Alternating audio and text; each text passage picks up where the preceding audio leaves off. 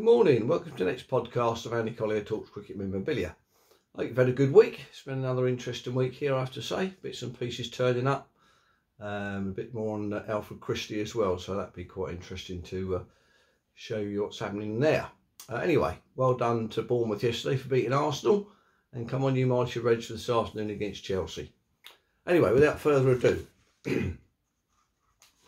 rivals this week, we've got the Cricket Society News Bulletin. All sorts of bits and pieces in there, another good society to be involved with. Our London branch there, it's obviously a national branch, but in the London one, you've got, Matt Appleby, we got Stephen Chalk and Brian Close. There's some quite interesting evenings coming up there, the AGM as well. Southwestern branch, got Daryl Mitchell and Fred Rumsey, Graham Burgess, Mike Burns and Sam Hollingshead.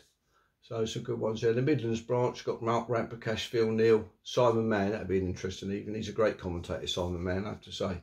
Thoroughly enjoy listening to him on the radio. Anyway, so that's the Cricket Society News Bulletin. Also arrived was Chris Saunders' new catalogue. Some interesting bits in there, I've got to say. There's a nice scorecard at the back there. So if you can get onto his website, Chris Saunders, got some nice bits and pieces in there. So well done to Chris for getting that lot up. So anyway, what's arrived this week in the memorabilia front? Peter Burge on the heritage front there. Got another one of those come over. This one, who's he? 28, Peter Burge.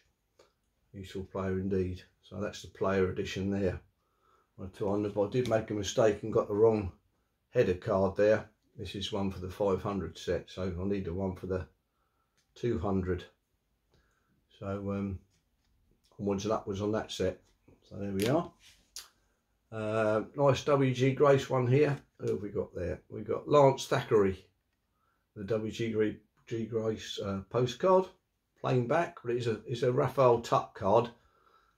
So quite a nice one there. On there it says, "It is not so easy." So I'm not quite sure what that refers to, but WG Grace there with his MCC cap on. So anyway, on to a bit more research on our man Christie there. Roger's been on the case, and also Derek's been on the case rather, sorry. And we come up with, or Derek came up with, beg your pardon, Roger came up with these obituaries and reports from the Kent Times, the Sheerness Times, Guardian, Isle of Thanet Gazette, so some serious research going on there. Anyway, I'll just read you this one here. Cudham, suicide of a gentleman, it says here. On Saturday, C.J. Carter, Esquire, coroner, held an inquest at Apperfield Court, Codham, respecting the death of Mr. Arthur Christie, 58, until recently one of the firm of well-known hatters. The deceased it appeared lately, quitted the business and at the value of his share in the concern, which on being released amounted to about £50,000. That's a serious amount of money in those days. Was placed to his credit. He was, however, possessed with the idea that he should become a pauper.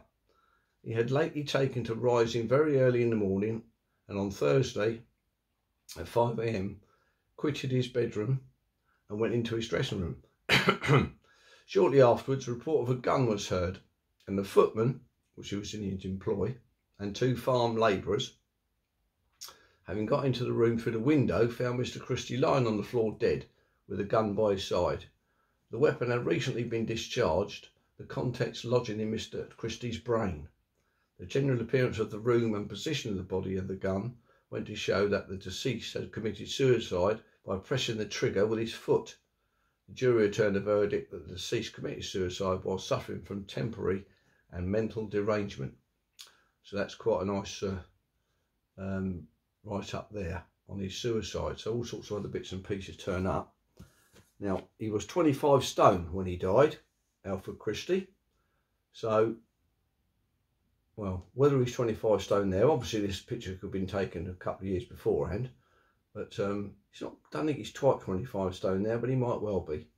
But all the arrows are pointing in the right direction. We've got Westerham there where he died. It's all in that same area, so it's all pointing in the right direction, and that bit definitely being Mr. Christie. But anyway, day at the library should be able to sort that out with a bit of luck. So research continues, and then Derek forwarded the this to me. John Christie was his father. He was a master of felt makers, so that's where all the hat business come from. And he was a Quaker, went to America, then come back to England and started this felt making company up. And it was master of, sorry, I beg your pardon. Sir Geoffrey Christie Miller was obviously a partner from 1905, managed the Stockport branch, and was master of the Felt Makers Company in 1954-55. So a bit more history there on John Christie, who was the father of Alfred, who had 6 children. One of them was Frederick, as we've mentioned before, who actually went to Australia and was a big man in railways, and invented a special box that goes into the gearbox, which saved all sorts of things for the railway company. So he was very well thought of. Died in 1909. That was Frederick, who played 3 games for Surrey. A little bit like his brother, but he only played 1, but he played for Surrey Club as well. Anyway, that's about it for this week. I hope you've enjoyed that little catch up on Alfred Christie and the rest of the bits and pieces. Have a good one. Cheers.